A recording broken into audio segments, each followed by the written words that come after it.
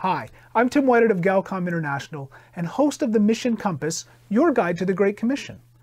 Now, years ago when my kids were little and I'd come home from work, they'd rush to the door to greet me and they'd hear me fumbling with my key or maybe knocking on the door because my hands were full.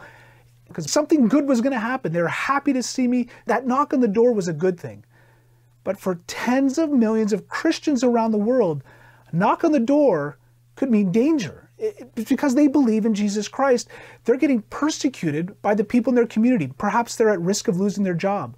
Perhaps their family is persecuting them. They could be getting arrested when that knock comes on the door. Some are even martyred because they believe in Jesus Christ. And they believe in His Word, the Bible, that it's the truth from God.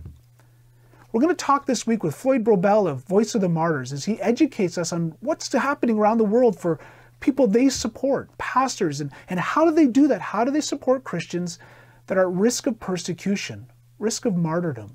You want to tune in this weekend to the Mission Compass to find out how you can get involved and support our brothers and sisters around the world who are serving Jesus Christ in some of the most difficult areas. So for our friends out in Fredericton, New Brunswick, tune in 8:30 Sunday mornings to Joy FM. You know, you can actually have joy in the midst of persecution. We hear it from our partners all the time. Floyd's going to talk about it too this weekend.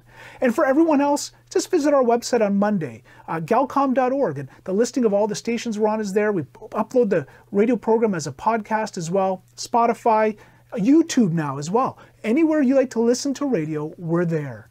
So tune in, learn about the persecuted church this weekend on the Mission Compass.